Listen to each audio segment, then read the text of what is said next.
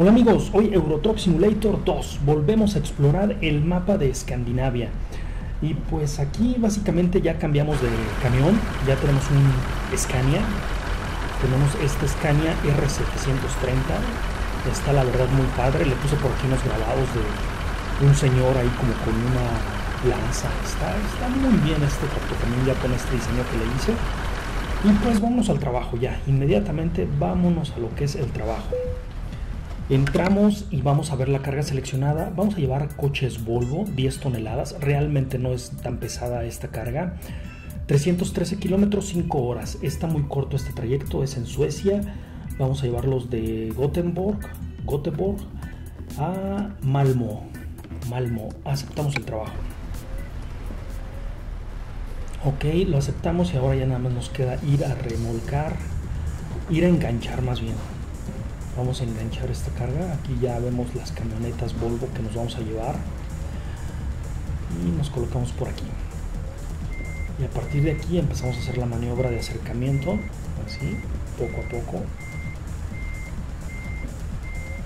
Poco a poco.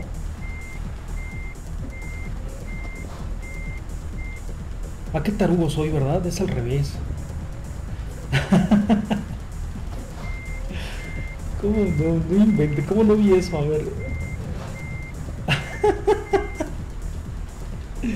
Con todo y fail, ¿no? Con todo y fail. ¿Cómo no vi eso? Pues es del otro lado. Híjole. Ahora ya me ando metiendo por donde no me debo de meter. Por aquí está muy reducido los espacios. Y aquí es de donde debía haber remolcado, enganchar, ¿no? Vamos a engancharlo aquí. Y ya lo tenemos aquí. Ok, apretamos la tecla T y ya lo tenemos. Muy bien, tenemos luces, ya estamos las luces, los limpiaparabrisas, y acá tenemos otras luces ya las altas. Muy bien, pues creo que tenemos todo. Ya nos vamos, hay que poner esta luz de emergencia y vámonos. Ahora sí, es un recorrido muy corto, la verdad. Yo pienso que lo vamos a poder hacer muy fácil, sin ningún contratiempo. Son 5 horas nada más. Traemos un Scania. Yo pienso que los dos tractocamiones que más recomiendo en este caso sería, no viene nada, ok. Los dos tractocamiones, si vas empezando y ya tienes un poco de dinero como para gastar en algo, digamos, que tenga algo de potencia, yo te recomiendo que te vayas por el Volvo, el que más potencia tiene. Ahí lo puedes ver en el recuadro donde están todos los Volvos. Checa los caballos de fuerza, el que tenga más caballos de fuerza, ese es el que te estoy recomendando. Si estás también inclinado hacia el gusto de un Scania, este Scania que traigo yo es la opción. Este Scania, la verdad, se queda corto contra Volvo por unos 20 caballos de fuerza, o sea, realmente no le pide nada. Ájale, esta entrada está muy corta, pero lo bueno es que tengo un tractocamión que no, el tráiler no es tan largo, vaya, entonces me permite hacer ese tipo de trayecto sin problema alguno. Vamos a meternos aquí y vamos a presionarlo para que el limpiaparabrisas esté un poquito más acelerado, porque sí está lloviendo muy fuerte. Casi siempre me toca que esté lloviendo, no sé por qué. Pero casi siempre me toca lluvia, siempre. O puede ser que estos climas son muy lluviosos, ¿no? Eso es lo más indicado. Vamos a empezar a devorar kilómetros. Y no se queda atrás, Este Scania también tiene potencia. Ya vamos al límite de velocidad, 110 kilómetros por hora. Apagamos esas luces porque luego te marean. De tanto que ves esas luces y tú, como que de repente te empiezan a marear. Bájale, acá está un amigo. ¿Qué está haciendo este cuate? Está estacionado, ¿no? Quién sabe, a lo mejor está esperando a alguien. Suele ser que está esperando a su amigo para hacer convoy, para no irse solo, porque solo se pierde a lo mejor. Solo se pierde. Qué buenos túneles, Qué buenos túneles se aventaron estos cuates, ¿eh? Ya casi le bajamos las 4 horas, vean, ya llevamos 1 hora. Lo que pasa es que este Volvo, no es Volvo, esta Scania sí, también tiene potencia, ¿cómo no? Volvemos a la lluvia. Volvemos a esta lluvia. Wow. Estuve comprando garage, estuve comprando tractocamiones y todo, y contratando gente, y ya me quedé con 11 millones 472 mil. Lo malo es que me hace falta gente. Yo pienso que no he descubierto las oficinas de reclutamiento y por eso no me ponen el total de las personas. Tengo como unos 5 o 6 garage con tractocamiones, pero no tengo gente disponible. A ver si conforme vaya avanzando y que descubra zonas, ya me dan las, digamos que las personas que necesito para ponerlas en los tractocamiones. Disminuimos, ya estamos en una velocidad bien, ok. Bueno, esta entrada no es tan peligrosa. No es tan peligrosa y de hecho sí hay espacio para maniobrar. Vamos a poner las otras luces, ¿eh? Estas luces son las altas. No sé si les molesten a los otros jugadores estas. Bueno, sí iluminan un poco más, ¿no? Tampoco es así de, ay, me estás encandilando, apaga esas luces. Pero no, mejor las apagamos, ¿no? Porque sí es molesto cuando te ponen esas luces luego. Mejor hay que llevar estas. ¿Qué onda? ¿Qué onda? Tenemos diésel, sí tenemos diésel, sí alcanzamos a llegar. Como les dije, es un trayecto bastante corto, son 5 horas. Nos hemos aventado trayectos hasta de... ¿Cuánto fue el trayecto que más nos aventamos? El video que subí que duró como 1 hora, ese trayecto sí fue muy largo, ¿eh? Fue bastante largo ese trayecto. Muchos kilómetros. Ahorita estoy tratando de hacer trayectos que sean de menos de 10 horas. 10 horas todavía digamos que es considerablemente aceptable, pero ya trayectos de 16 horas sí ya están muy largos. Esos trayectos, ¿saben qué? Esos trayectos que son hiper mega largos, me gustaría hacerlos en los streams.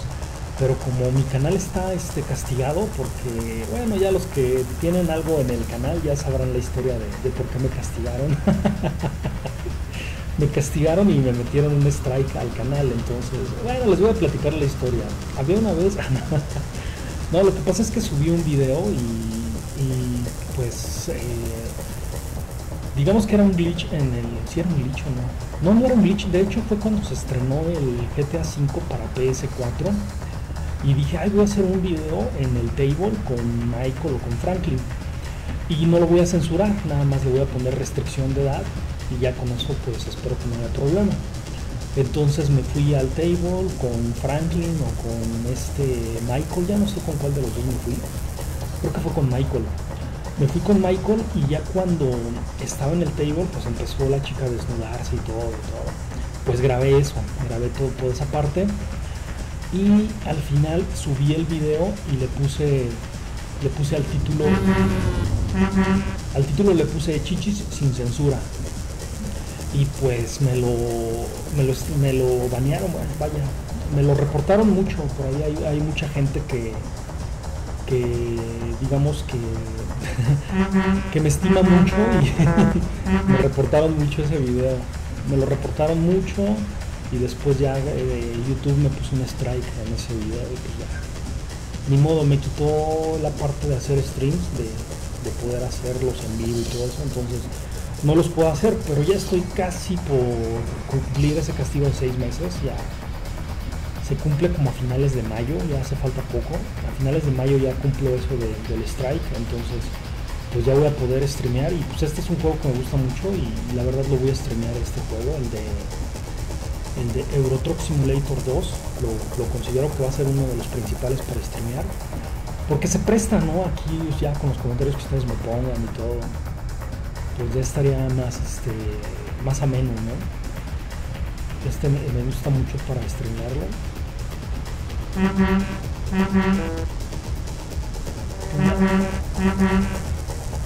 Y van varios jugadores. Sí me estoy encontrando, algunos. Pues sí, el servidor sí está, hay como 1300 personas aquí en este servidor, entonces sí hay muchos. Lo malo es que no importa que sean muchos, lo que pasa es que el mapa también es inmenso, o sea, el mapa es extremadamente gigantesco. Entonces, aunque seamos muchos, pues de repente nos distribuimos alrededor de todo el mapa y ya no, pues ya nos llegamos a juntar así a veces, ¿no? Y más que nada ahorita todas las personas deben de estar en el mapa de Escandinavia, deben estar arriba. Al rato a ver si voy abajo y para checar, y estoy seguro que casi no me voy a encontrar a nadie. Hay otra zona del mapa que creo que no le he subido mucho al canal. Hay una zona que se llama Europa del Este. Y en Europa del Este también hay algunas carreteras que me gustaron mucho. Esas las voy a subir próximamente. Nada más que agotemos lo de Escandinavia, otra semanita más. Otra semana más y seguramente ya habremos subido gran parte de lo de Escandinavia, y ya después voy a empezar a subir así algunas partes del mapa que me gustaron mucho, que los trayectos están muy demandantes, y comenzar a subir eso. Ya después nos vamos a pasar con algo de mods y a ver qué cosas encontramos ahí de interesantes de los mods, que la verdad hay muchísimo mod en este juego. Y ya podemos empezar a subir y darle variedad al contenido de Euro Truck Simulator. En cuanto vamos de tiempo, ya nos hace falta una hora por llegar a nuestro destino. Realmente avanzamos muy rápido con este tractocamión, 110 kilómetros por hora, eso me agrada, eso es mucho. Aquí creo que se acaba de subir alguien, ¿no? Sí, porque va para donde mismo que yo voy. Y creo que se subió aquí, en esta parte de la autopista se subió. Entonces quiere decir que es muy probable que lo alcance. O quién sabe, ¿no? Porque, bueno, se subió y va acelerando, pero ahorita ya creo que va todo. Ahorita creo que ya va a toda velocidad, entonces ya no. Ya lo voy a traer a esa distancia. Lo voy a traer a esa distancia ya. Hace rato rebasé a un alemán entrando a un pueblo. Ese lo voy a subir a Face. Ese sí lo voy a subir al Face. Lo rebasé, se ve bien chistoso. Estaban en convoy, otros amigos.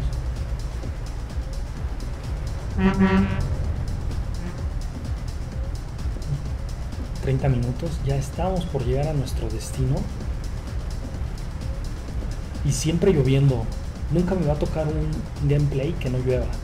Siempre voy a encontrar lluvia. Ahí está. Malmö.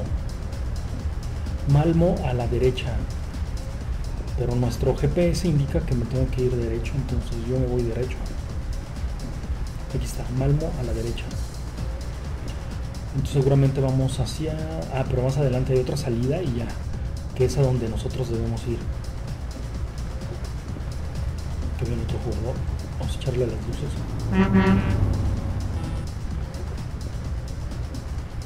Y estamos ya por llegar a nuestro destino. Miren, acá viene otro convoy de alemanes. De Volkswagen. Arschanaska.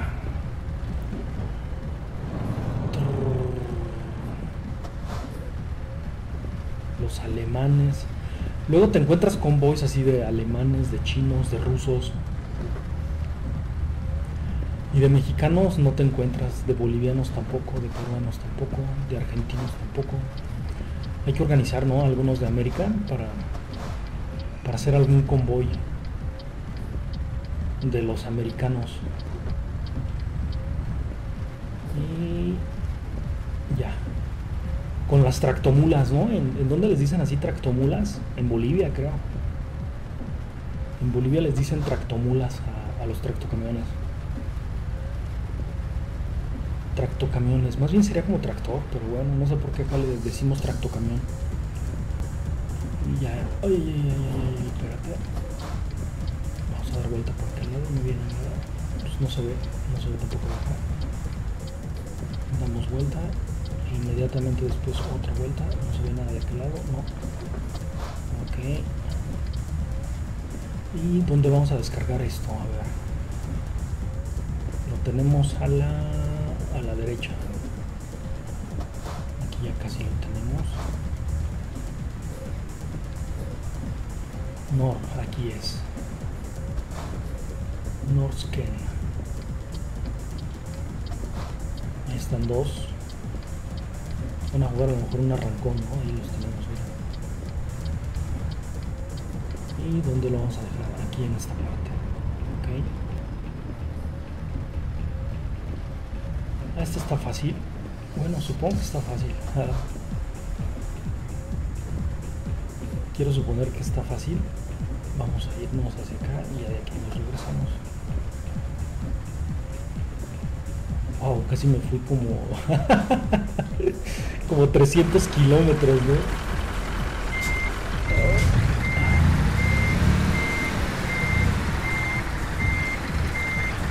Aquí lo tenemos y vamos a concentrarnos. Vamos a concentrarnos, estoy bien chueco. A ver, ya. Concentración. Concentración. Todo hacia el otro lado.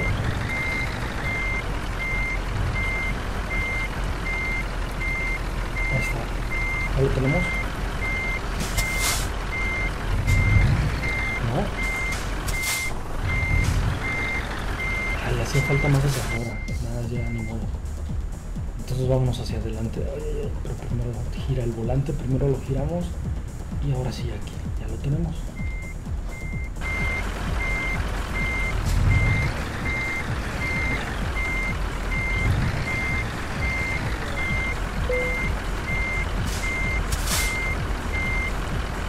Ya quedó totalmente estacionado. Vamos a tomarle una foto.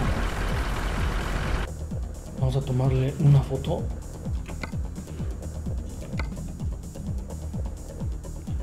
Vamos a tomarle una foto a este gran logro que hicimos. Así. Cambiamos el ángulo por acá. Ok. Y así. No, más para acá el ángulo todavía. Así. O lo cambiamos del otro lado. Creo que sí, mejor, ¿no? Algo así, algo así, algo así, y lo movemos un poco más para acá, así, algo así. Ya, este me gustó, así. Y ya tomamos la fotografía, vámonos. Conducir. Ok. Y vamos a desenganchar. Excelente. Wow. ¿Cuánto nos dieron? 509 de experiencia, muy bien, 15.000. Continuamos. Conducir. Y pues una carga más de Euro Truck Simulator 2 en el mapa de Escandinavia. Adiós, amigos.